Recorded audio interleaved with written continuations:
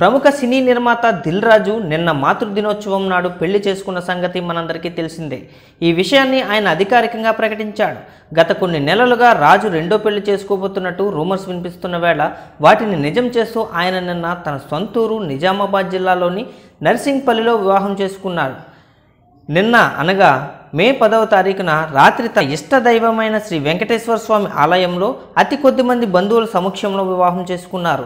3 ఏళ్ల క్రితం దిల్ రాజు భార్య అనిత అనారోగ్యంతో 2017లో మరణించారు. ఈ ఘటన దిల్ రాజును తీవ్ర బాధను కలిగించింది. ఇక అప్పటి నుండి ఒంటరిగా ఉంటున్నాడు. అయితే జీవితంలో ఒంటరిగా ఉండటం చాలా కష్టం. అది గమనించిన దిల్ రాజు కూతురు హర్షిత రెడ్డి నాన్నకు ఎలాగైనా మళ్ళీ పెళ్లి చేయాలని అనుకుంది. బరువైన ఆ బాధ్యతను భుజాన వేసుకుని పెళ్లి పెద్దగా వ్యవహరించింది. మాతృదినోత్సవం రోజున తన తండ్రికి మళ్ళీ పెళ్లి చేసింది.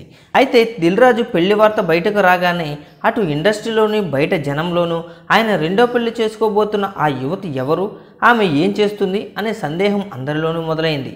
కాగా దిల్ రాజు కులాంతర వివాహం చేసుకున్నట్లు తెలుస్తోంది.